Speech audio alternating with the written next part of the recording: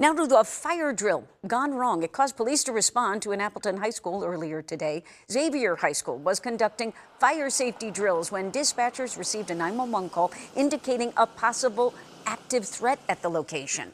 Responding officers soon figured out this was a drill, an innocent mistake at a time of hypervigilance. There was a person that was in the school that did not know that fire drill was happening and saw kids moving out of the school quickly and was concerned and called 911. Police remained at Xavier High School just to be thorough and asked us to share with you that they have no safety concerns.